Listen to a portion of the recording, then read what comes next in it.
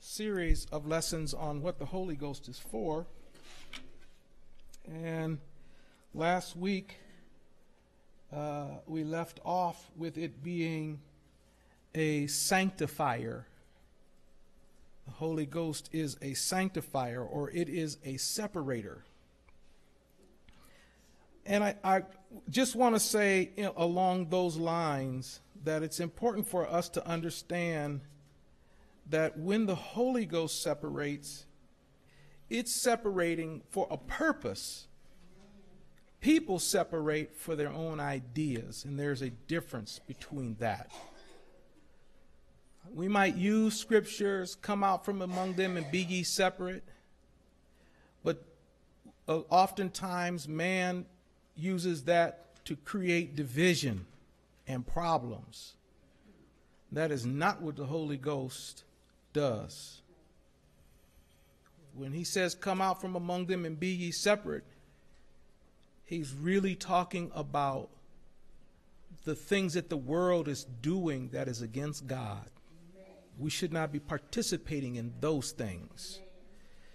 But he didn't ask us to separate ourselves off and do like some preachers say. The Bible says that we are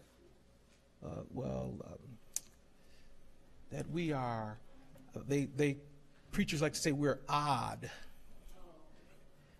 We're not odd. How does the scripture go? Say what? Oh, I lost the scripture that I was thinking of. But the scripture is not asking us to be strange. It's not asking us to be weirdos. The scripture is asking us to stand out from the world and the things that the world is doing. You don't have to walk around with a banner, and you don't have to walk around rebuking folks constantly to be different. Yes, ma'am. Oh, yeah, some people... Well, she said that some people act like we're in a cult, but some of that is our fault, that folks think that, because we separate ourselves off and won't talk to certain people. The scripture I was thinking about is we are a peculiar people, and they take that word to mean that we're strange and weird, and then we act strange and weird, and then we don't understand why folks say, y'all strange and weird, because that's not what he's saying. That word really means a contrast to something.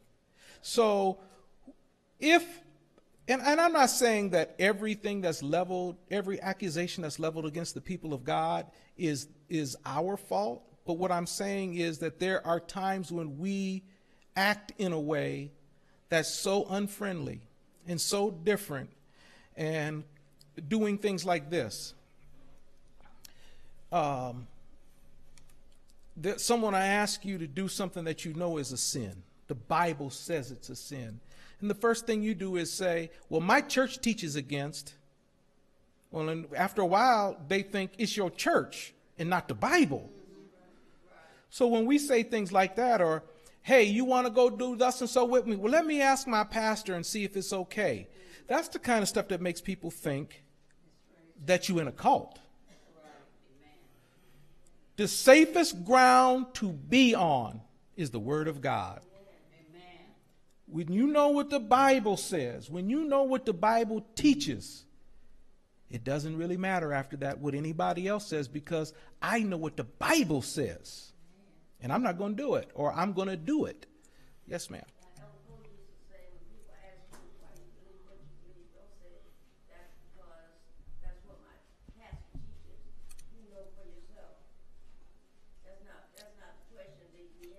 Exactly. If someone says that they cheating on their wife and, hey, you come with me, she's got a girlfriend that's real cute, you come with me, and you say, well, my church teaches against that, they just gonna think it's your church issue. But when you say, but the Bible says, thou shalt not commit adultery, it doesn't matter what your church says. That's what the Bible says. Or what the pastor says. Yes. Folks will get tripped up, and instead of saying, let me go study, they'll say, well, you should call my pastor. He'll tell you. you should know your Bible. Amen. That's the reason why the scripture says that when he, that is the Spirit of truth, come, he shall lead you and guide you into all truth. That's one of the things that the Holy Ghost does for us. It guides us into truth. Amen. So another thing that the Holy Ghost does for us, it's a unifier. The Holy Ghost unites people. If you go to the book of 1 Corinthians chapter number 12.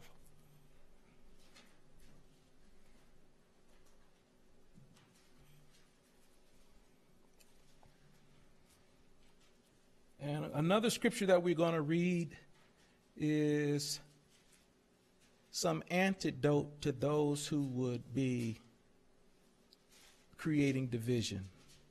The first one, though, is 1 Corinthians chapter 12, verse 12. For as the body is one and hath many members, and all the members of the body, of that one body, being many, are one body, so also is Christ. Verse 13, for by one Spirit are we all baptized into one body, whether we be Jews or Gentiles, whether we be bond or free, and have been all made to drink into one Spirit. Now, I know there are those who feel like there's many ways that you can get to heaven, but there's only one Spirit. Matter of fact, Ephesians 4 and 5 says there is one Lord, one faith, one baptism, one God and Father, who is through you all and in you all, or something like that. You know what I'm saying. One. Not a whole bunch of different things, a whole bunch of different ways. We are one body. So let's consider this. The scripture says that there is one body, and if you look at our bodies, the example that he's giving, there's only 2 index fingers on your body. That's it. Just 2. And just about anything you cut off your body won't grow back. And so it's important that the body be whole. My hand, and the apostle talks about this, the hand shouldn't be jealous of the eye. The ear shouldn't be jealous of the eyes, and the eyes shouldn't be jealous of the mouth. Now let me ask a question. What's the most important part on the body? The brain? The heart? Anybody else? The soul? You say they all important.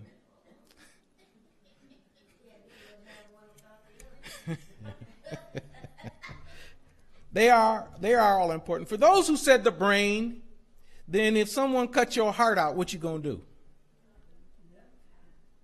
All right. For those that said the heart, let's say they take your brain. Okay, forget that. Keep your brain and your heart. Let's just take your lungs. We need all of it. It all serves a function. One of the things that we have used as a tool of division is the church. And yet the Bible says the Holy Ghost should bring us all together in one. Did you have a question? I was going to say that even though your feet are not that important, you sure brought me to my knees when mine started plowing. She said, even though her feet, we might think that the feet are not that important, hers brought her to her knees when they started hurting her. Well, try not having hands. How you going to open up something? It's going to be tough. All you have to do is watch those who are handicapped and see how they... All we have to do is watch those who are handicapped. You can see how difficult it is, but you don't know how difficult it is. Until you actually have gone through something. I had surgery done on my elbow many years ago. and was shocked at how much I use my arms and my hands. I couldn't button up my own clothes. You can't button up your shirt with one hand. You might be able to, but it's a hard thing to do. It was hard for me to take a shower. Just got one hand. How do you get the soap? You know what I'm saying? It's a tough thing. We need all of the parts. So why then is the church having so many problems? One of them is because we're not letting the Holy Ghost unite us. We're doing, in many cases, we're doing what the scripture says. We're using the Holy Ghost as a cloak, or the Spirit as a cloak of maliciousness. We use it as a tool to beat up people. Galatians chapter 3.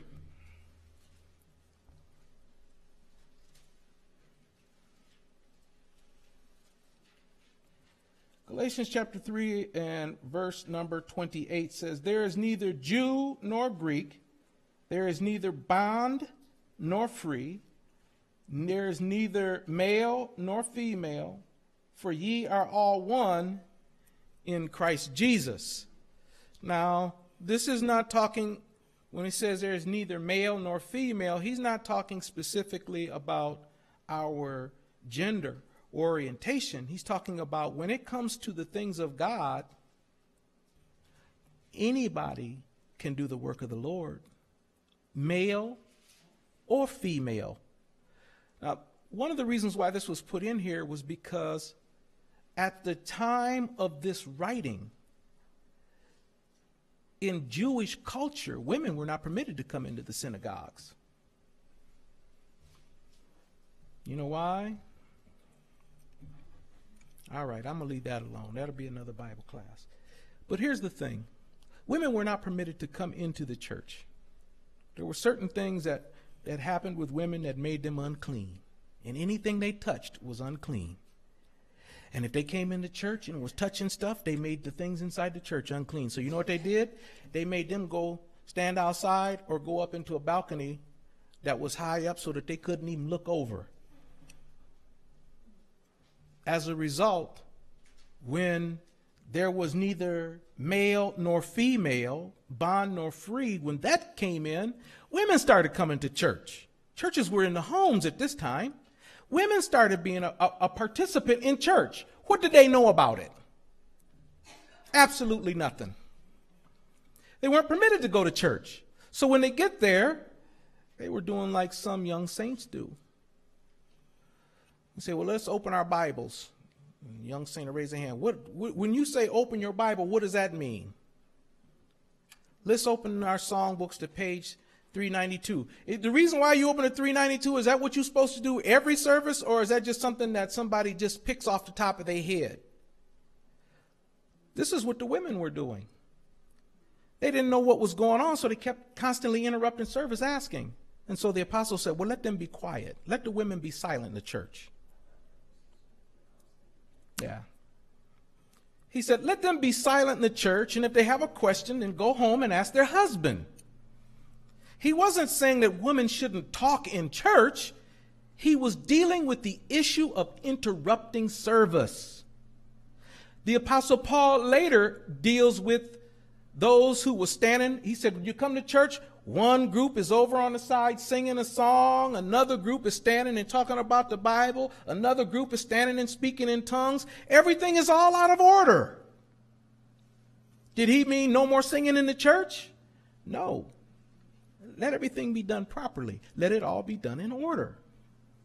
And so the thing that we should cling on to is the fact that once we get saved, the Spirit gives us equality across the board. When you go to a church, the people are saved. They're filled with the Holy Ghost. They are following the Spirit. You can have someone with a doctorate degree or 2 doctorates and someone that has got nothing higher than a 4th or 5th grade education, and they can get right along with each other. You can have a rich person and someone that can barely hang on to the house that they're living in, barely hanging on to it. And they get right along with each other. The Holy Ghost, the Spirit, it takes out all the division when you're letting it follow, when you're letting it lead you. It removes all those barriers. You can have black people, white people, Asians, Hispanics, all in one church, all getting along with each other because they all have one spirit.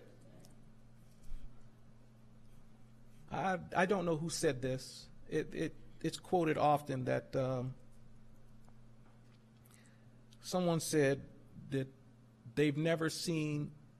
I'm going to get it wrong, so I'll give you the essence of it.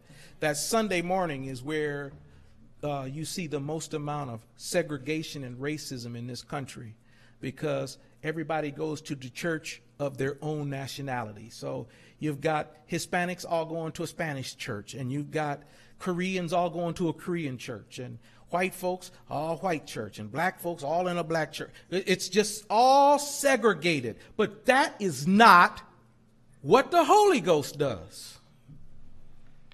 That's what man does. Man says, let's worship with people that are like us. Well, when you have the Holy Ghost and everybody else has the Holy Ghost, y'all all like each other, aren't you? All right, let's just read this again. Verse 28, there is neither Jew nor Greek, right? It doesn't matter whether you're a Jew or a Gentile. If you both got the Holy Ghost, you're both the same thing. It doesn't matter whether you're a worker or an employer. Doesn't matter. If you both got the Holy Ghost, you're both on equal footing. Yes, ma'am. My mother used to tell people she never went to a white church and she never went to a black church. It was always, Mixed? mixed. She said, your mother said that she never went to a white church or a black church. She always went to a mixed church. Amen. Because when you go to heaven, there ain't going to be no separation. No. For this one, to heaven for that one. Nope. When we get to heaven, it's going to be a whole different thing altogether. Ain't going to be no color there anyway. Right. I think the movie was, can't think of the name of it, where when the lady that was the housekeeper and cook died, she said, the lady that owned the house said, well, I hope when she gets to heaven, she gets a good place in the kitchen. Ain't gonna be nothing like that. My grandmother said that? They said that about her, the lady that she worked for. She was such a nice woman. She hoped that when she died, that she would be in heaven's kitchen. So a lady that my grandmother worked for said that about her, that when she died, that she hoped that she got to be in heaven's kitchen. Heaven ain't got no kitchens. Ain't nothing needing to be cleaned up in heaven. Amen. I don't foresee us all sitting around God's great banquet table all eating. It ain't going to be like that. Not at all.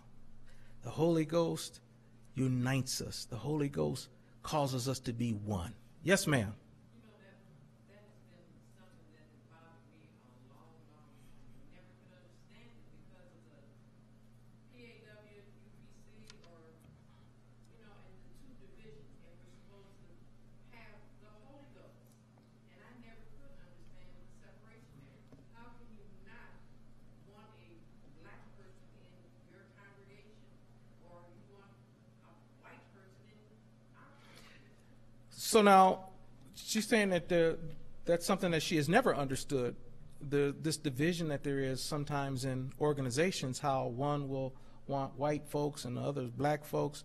And I'm going to tell you something. For many years, I felt like there were organizations that were racist or prejudiced and didn't want black folks in it until the first person that I knew that was white that got the Holy Ghost here. And he said we went to church somewhere, and he said when he went in and sat down, folks got up from their seats and moved from him. So it's not just white folks that's prejudiced. It's just folks that's prejudiced. And let me just tell you something about that. It seems to be a burr in the saddle of black folks in this country. But don't be deceived. There is prejudice of all kinds. You can get a group of folks together that's all one color, and they'll find a reason to hate each other. They'll find a way to cause division among themselves. It'll be money. The rich folks live on this side of town and the poor folks live on that side of town. All of those who have good educations, we all live over here. And those who are not educated, the common working class, they live over there. People find a way to make division. Yes, ma'am.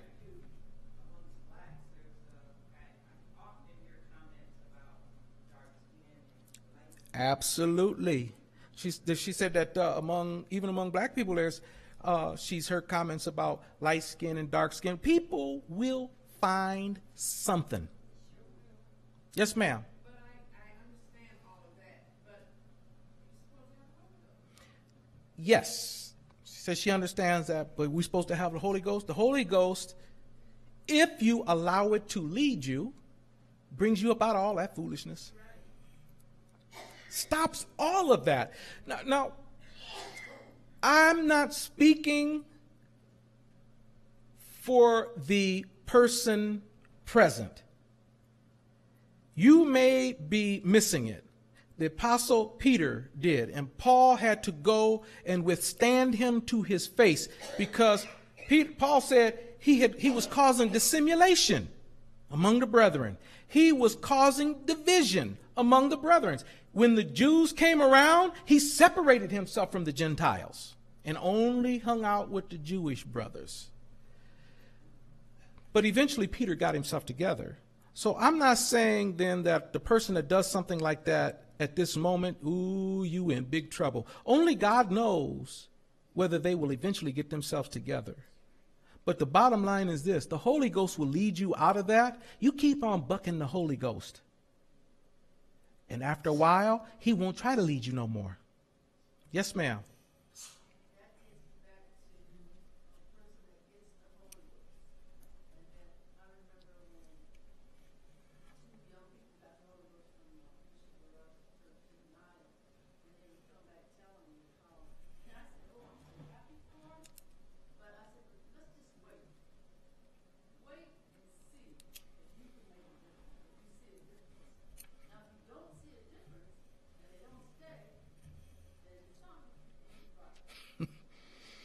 She said that, who was it? Well, I'm not asking for a name. You were just saying it was a man or somebody that had gotten the Holy Ghost. Two young people had got the Holy Ghost, and she said, well, let's just wait and see. If they have the Holy Ghost, it'll make a difference. And if it doesn't, then something's wrong. And I'm going to be honest. I don't know what kind of spirit some people are getting today. I've never heard of people who can get the Holy Ghost today and backslide 2 days later. Never heard of nothing like that. I mean, this is unusual. And I'm not saying that they don't have the Holy Ghost. I don't know. I really don't. But it is unusual. How do you get filled with the Spirit of God? And the next day, I saw a woman, I personally saw her get the Holy Ghost. And later on that afternoon, I said, how are you feeling? She said, a little depressed. How do you get the Holy Ghost and you're depressed? I don't understand that. Now, the best thing for me to do is to not try to decide whether somebody really had the Holy Ghost or not. I've heard people, say some foolish things. A person has been in church had the Holy Ghost for 15, 20 years, and eventually they backslide for something. And somebody else say, I knew they didn't have nothing anyway. Like, how did... The presumption is that once you get the Holy Ghost, you can never backslide. That's not true. You can have it, be on fire for the Lord for a long time, and eventually start to drift away. And once you drift away, I don't care how long you've had the Holy Ghost. 50 years, 60 years you could have the Holy Ghost and then start to drift away in year 59. And then by year 60, backslide. And you get no credit for the 59 years that you was living right. But that doesn't mean you didn't have it. All right. So the Holy Ghost is a unifier. When we allow it to work like it should, there is no divisions. There is no isms and schisms. There is no walking into a church and certain folks sit off by themselves and don't speak to other people. I've seen that. Come in. Now listen, I'm going to tell some of our dirty business because it happened many, many, many, many years ago, probably more than 30 years ago. I can remember when you come in here, depending on which side you sat on, made a difference. Because there was some folks here, if you sat on the side opposite of where they sat, you was their enemy now. They had their own little camp set up. If they sat over here and you sat over there after service when you were shaking hands, they just gave you a limp hand. They stuck it out there, oh, praise the Lord, but they wasn't shaking it. That was to let you know you should have sat over on my side. It created problems. That's not the Holy Ghost. That's just flesh. And let's be fair, that's not even the devil. That's not the devil. That's just flesh. That's pride. That's all. The Holy Ghost also is a keeper. It'll help you keep yourself under control. In the book of Galatians chapter 5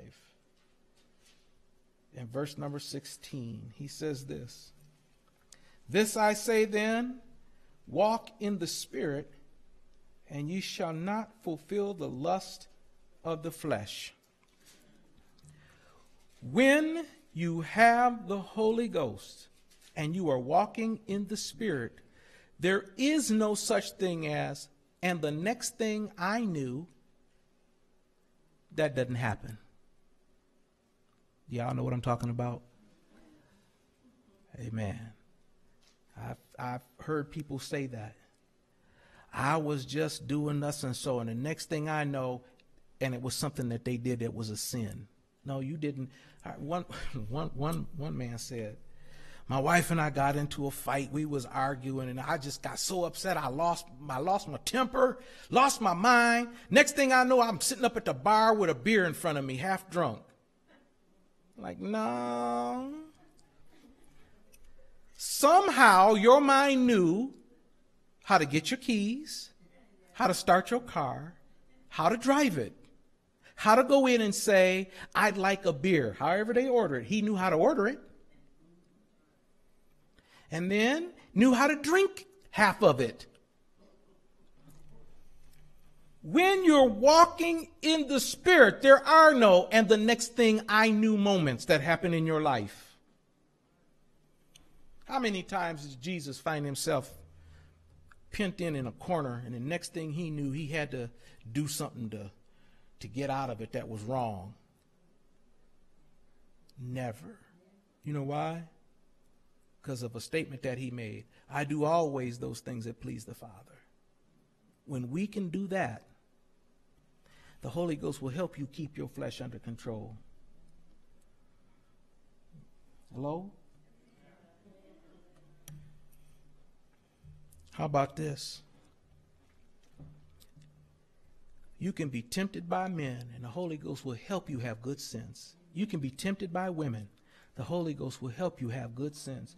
You can be tempted to blow up, lose your temper, and get out of order, and the Holy Ghost can keep you from doing that. The Holy Ghost can help you to leave the money laying on the counter and walk away because you know it ain't yours. Holy Ghost can help you do that. Yes, ma'am.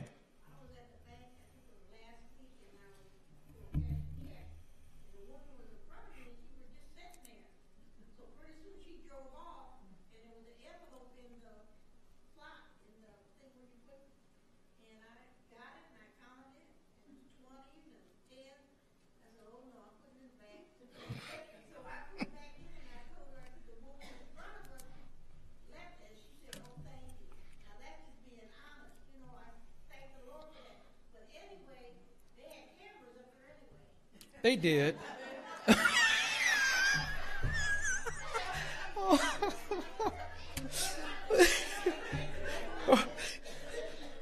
She said she was at the bank last week, and someone that was ahead of her pulled out and left the envelope in the tube. And she got it out and looked in it. It had 20s and 10s in there, and she put it back in the thing and sent it up and said that the person ahead of her left it. But they had cameras anyway. Yes. I'll let you in on a secret. When you let the Holy Ghost keep you, you can be in a dark room all by yourself with no cameras nowhere, and you still do the right thing. Amen. I knew you would have done the right thing anyway. The Holy Ghost will keep you from allowing your flesh to do what it wants to do. If we are honest, every single one of us has something in us. Sometimes I feel like I've got a few things in me. Every one of us has got something that we fight. And the Holy Ghost can help you to keep away from that. It can help you to keep your flesh under control. I don't know what your problem is, but you do. I don't know what your temptation is, but you know what it is. The scripture says there is no temptation that has taken you except that which is common to man. You're not tempted by God. You're tempted by what? Who tempts you? She said, the devil. No, the Bible says you're tempted and drawn away by your own lust. It ain't the devil, it's you. There's coming a time, and this is another Bible class altogether, but there's coming a time during, I think it's the millennial reign. Yes, when the devil and his angels are bound for 1,000 years. And you know what? Man's still going to cut up. You know why? Because it ain't all the devil. When the serpent tempted Eve, what did he tell her? What was his temptation? You shall not surely die. For in the day you eat thereof, God knows that you'll become as gods, knowing good and evil. And then what else did he say? What else did he tell her? Huh? You don't know? That's because he didn't tell her nothing else.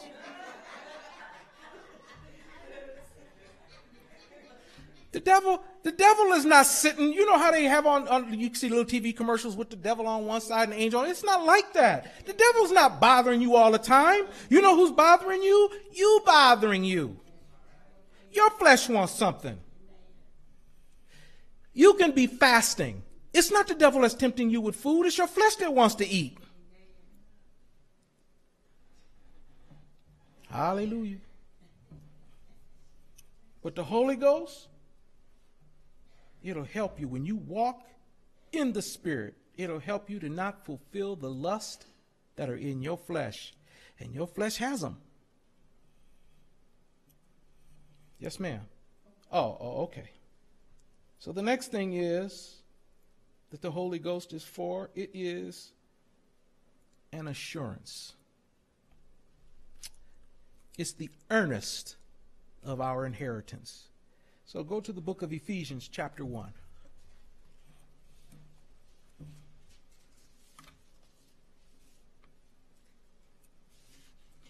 Ephesians chapter 1, verse 13 and 14. In whom ye also trusted, after that ye heard the word of truth, the gospel of your salvation, in whom also after ye believed, ye were sealed with that Holy Spirit of promise, which is the earnest of our inheritance until the redemption of the purchased possession unto the praise of his glory. We sing that song, I've been redeemed. You have been, but you ain't completely out of it yet. What we have is the earnest. Do you know what earnest is? Does anybody know what earnest is? Anybody ever bought a house? You have? When you bought it, you didn't just walk up to the realtor and say, hey, I want that house. And they said, oh, okay, well, you're the first one to ask. We'll go ahead and let you. They don't do that. What do they ask for? Yes, ma'am. She said it's like a portion, and you say it's money. You're right. You're both right. Earnest money is money that says, I'm not just talking. I mean this.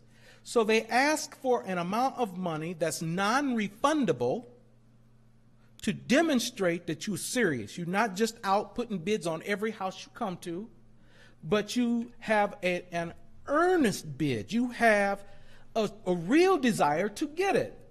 So if you back out and you don't have a good reason, you don't get your money back. So if someone says, we're asking for earnest money, $1,000, who's going to walk away from $1,000 on a house just to put a bid in to see if they could get it? So unless there's something that happens, like the bank denies your loan, or there are stipulations that go along with it. I don't know what they all are. I used to. If you don't meet those stipulations, you don't get your money back. But what it demonstrated was how serious you were about this. The Bible says that we have been purchased with the blood of Jesus. We have been redeemed. But the redemption is not complete yet. What we have right now with the Holy Ghost, that's just the earnest of our inheritance. That's just the portion that says, look, y'all, I'm serious about this. Do you want to go to heaven? Well, here's how serious I am. I've put down the price for your redemption. And when I come back, I'm going to get you.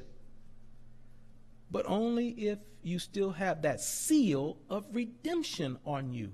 If you don't have it, you're not his.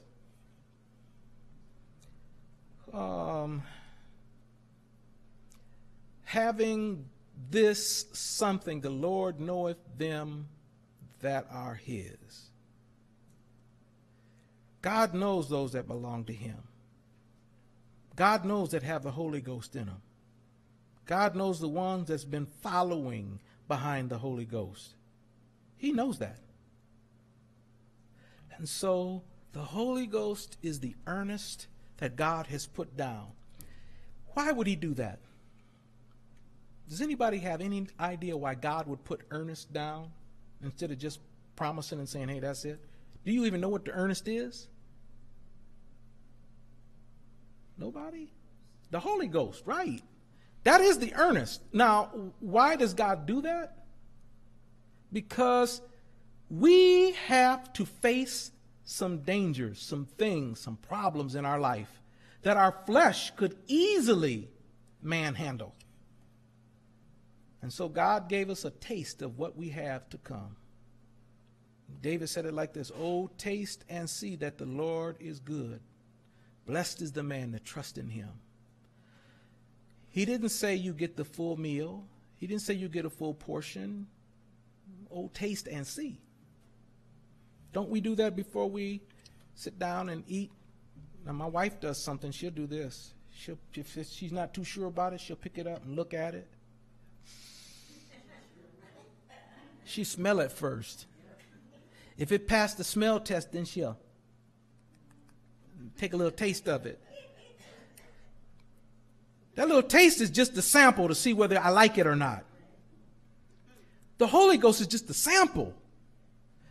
This isn't everything. Think about the best you have ever felt under the anointing of the Holy Ghost.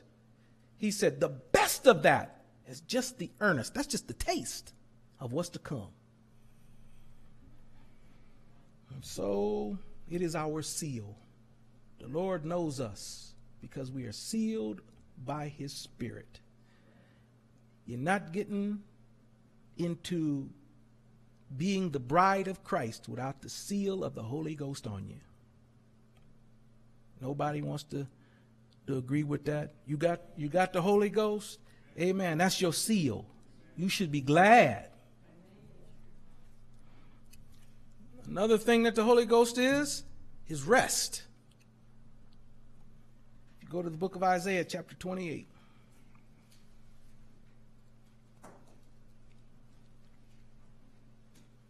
Isaiah 28, verses 11 and 12. Now, Isaiah is prophesying about the coming of a rest.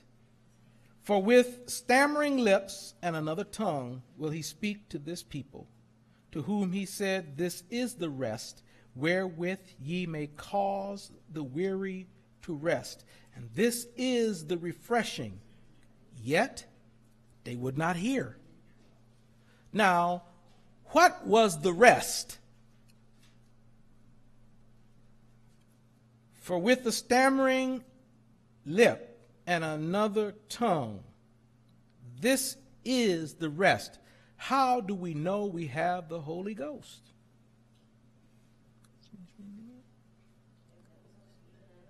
Speaking in tongues, as the Spirit gives utterance. That's how we know that we have what Isaiah is talking, because we've had the stammering lip and another tongue. And this is the rest where he may cause the weary to rest. And Jesus said, come unto me, all ye that labor and are heavy laden, and I will give you rest. What is the rest? It's the Holy Ghost that he was talking about. If you don't believe it, let us go to the book of Hebrews chapter 4. And starting at verse 1.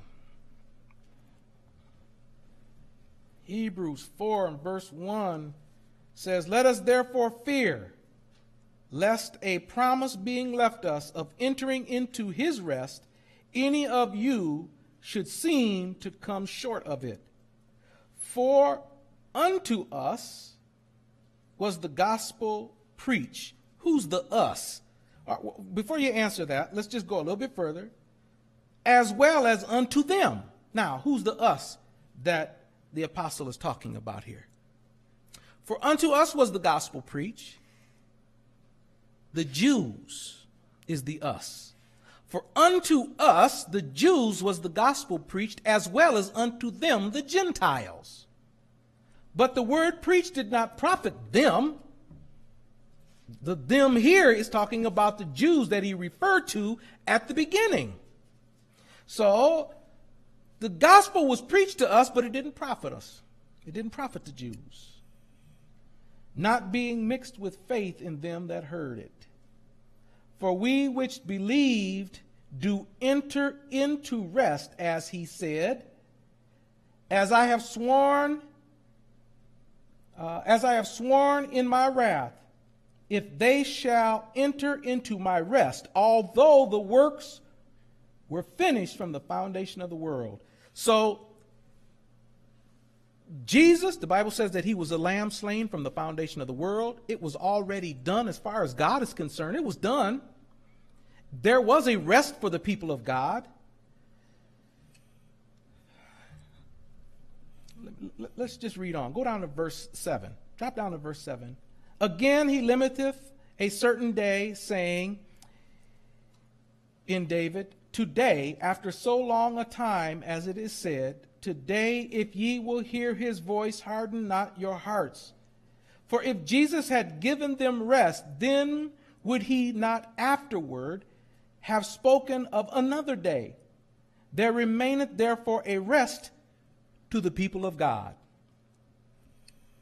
We have entered into that rest after we have received the Holy Ghost. Rest from what?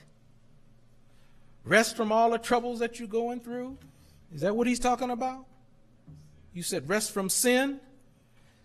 In the book of Galatians chapter 5 and verse 19, he says it like this.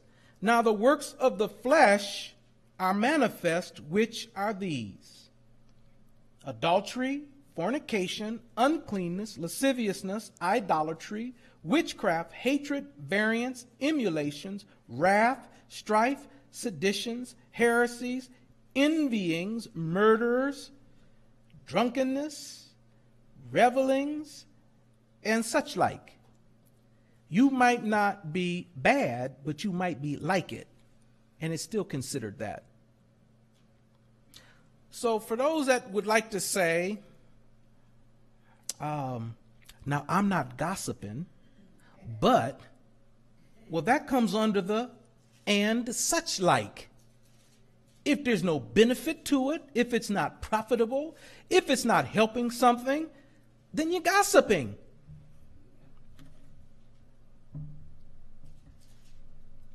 You can say, I love the Lord and I love everybody, but I really got a problem with so-and-so. I just don't even like to speak to them. That's such like. You can walk away and say, I don't hate them, but you got a problem that you're not willing to get over. There's a difference between hating and loving. There's even a middle ground. There's a neutral. I don't care one way or the other about you. If you live, I don't care. If you die, I don't care. Well, that's such like. All right, I'll leave it alone. Saints is looking kind of.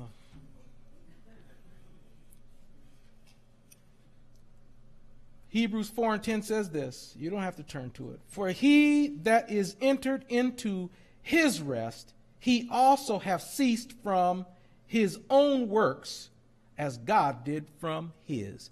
When you, and what is your works? The works of the flesh. We just read that. So you can't say that you a fornicator, but you got the Holy Ghost. No, you don't. You ain't got that rest because you still laboring in your sin. You still laboring in your flesh. Does that make sense?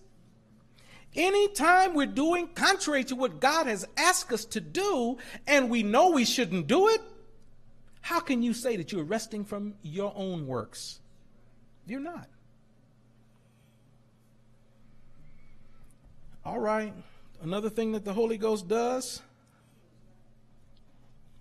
and to answer the question here online, the question was, so middle ground is such like? Middle ground when it comes to sin is such like. I don't go out and commit adultery. I've not touched anyone but my wife, but I look at pornography online. You see what I mean? I don't drink alcohol anymore, but I go around and hang out in the bar. I hang out with folks that drink, and I try to kind of smell it when I get a chance. There was a man that got the Holy Ghost, and he was a smoker. He loved to smoke. He said he was walking down the street heading somewhere, and the man in front of him lit up a cigar, and the smell just kind of overwhelmed him. And he said when he realized what he was doing, he had walked past where he was going just so he could keep smelling the smoke. Now that's such like. Yes, sir.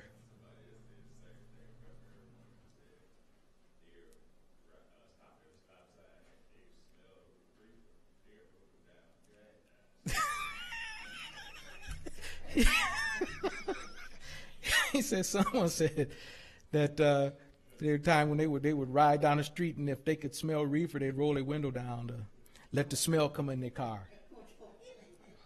Some stuff, when God saves you from it, you stay away from it. Period. If you have a problem, sisters, if you have a problem with wandering eyes, why would you watch soap operas? Okay, maybe I'll find something for the brothers. I know they'll give me an amen.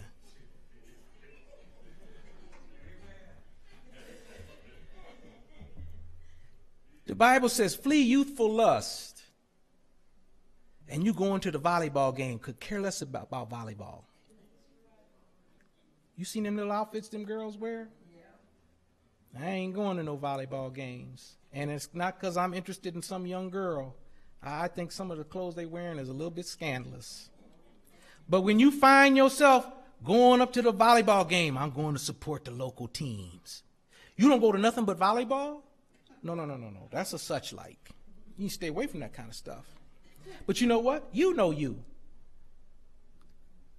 All right. I'll move on. The brothers didn't even give me an amen on that. Another thing the Holy Ghost does is it gives life where there was death. St. John 10:10 says this, the thief cometh not but for to steal and to kill and to destroy. Jesus said, I am come that ye might have life and that ye might have it just barely. No, more abundantly. I want you to not only have life, I want you to excel in life. Now, if he wants me to have life more abundantly, how come I'm not rich? Because that's not the kind of life he's talking about.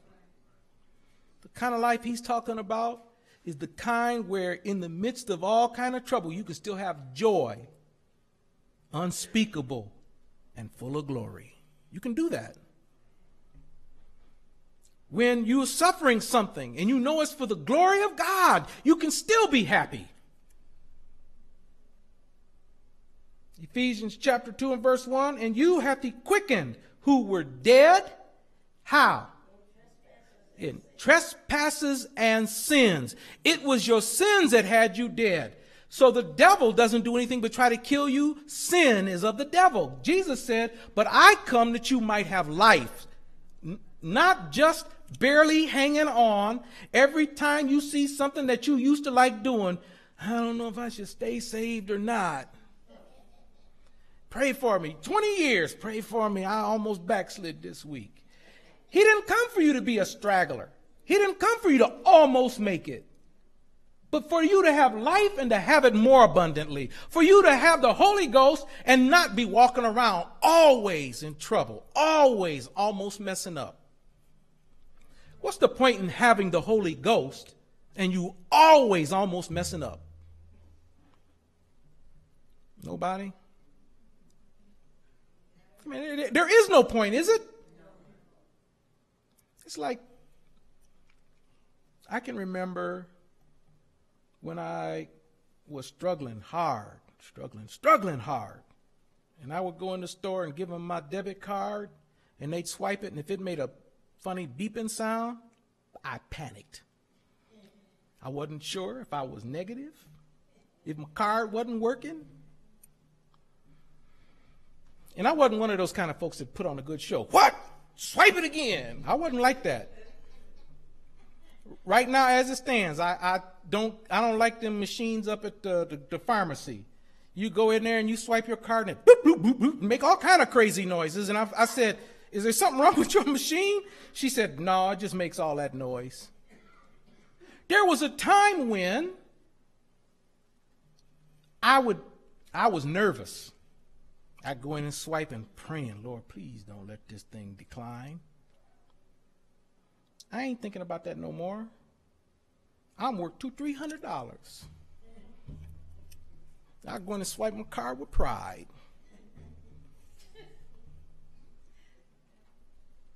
I'm not worried about that. There's other stuff I worry about now, but I'm not worried about that no more. I'm not struggling like that, where it's always from week to week.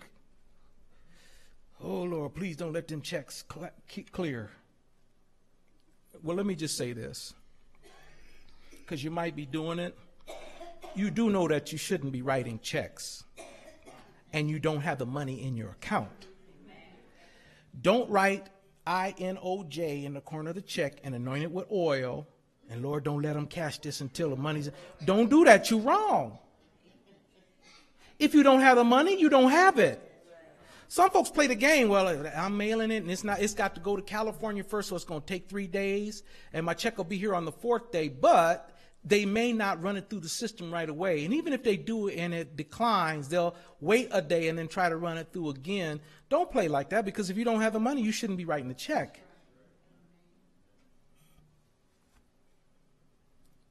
Now, having said that, there are some things that tempt us.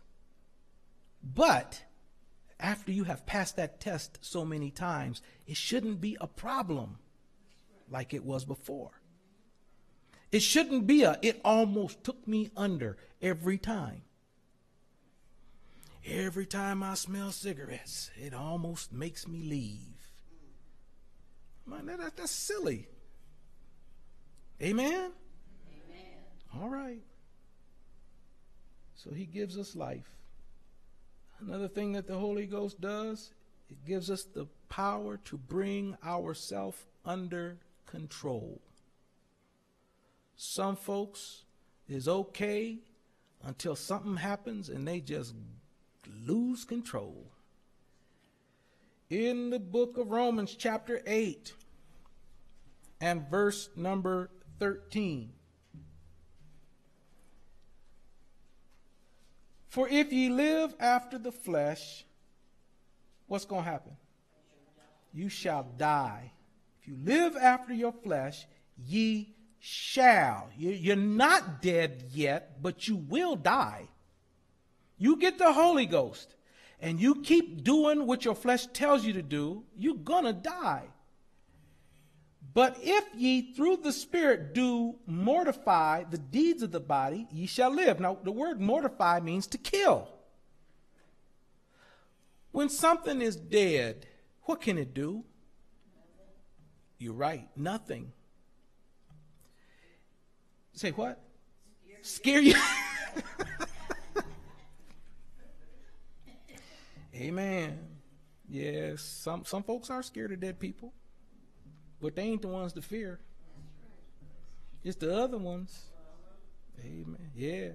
You at your safest around somebody dead, because they ain't going to bother with you. It's the one. There are times when people will hit a deer with their car, and they tell you, don't get out and go over there and look at the deer, because if he ain't completely dead, he'll kill you. His hooves will cut you to ribbons. And if it's a buck, his horns, his antlers, he can spear you with that and kill you quick. Because he's almost dead. That's the one that's the most dangerous. A deer that's not dead, that's fully alive, will run from you. But one that's almost dead, he's scared. He'll panic. He'll do anything he can to get you away from him. He'll kill you. It's the same thing with people. You can fool around with some folks in the world that's good in the world. They ain't bothering with you. You can fool around with saints that have killed their flesh. They ain't bothering with you. But the one that's almost dead, that still got a little kick in them, they'll tear you up. They're the ones that'll come in and say, if they get up and lead testimony service, I'm walking out. That's the one that's almost dead. If I have to hear her sing one more time, I'm not coming back to church. They almost dead. Those are the ones that'll hurt you.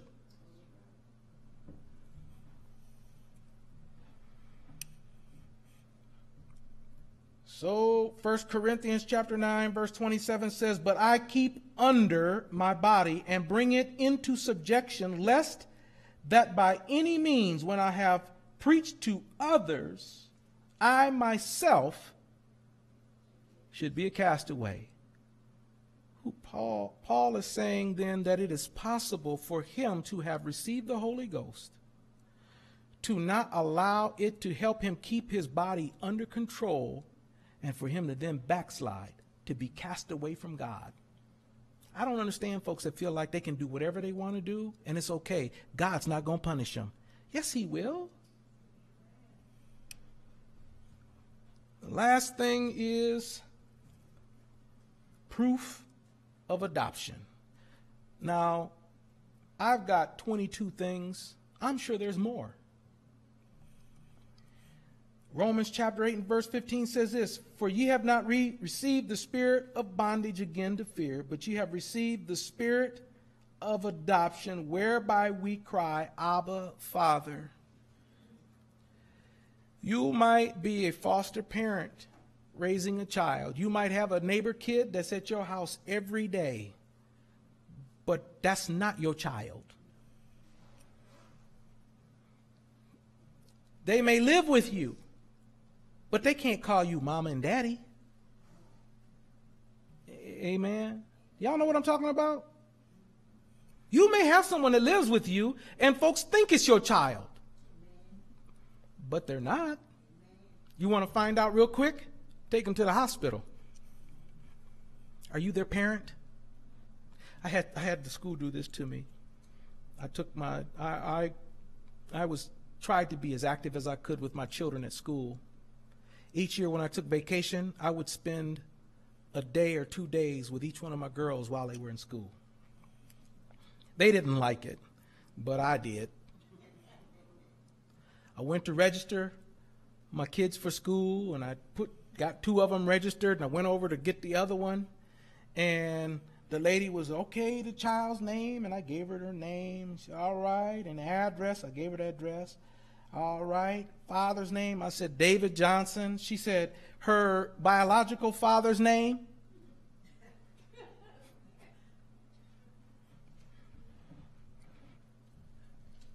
Because she's a different complexion than me, they didn't think it was my child. So they wanted to know, no. Who's the one that's got the legal right to her?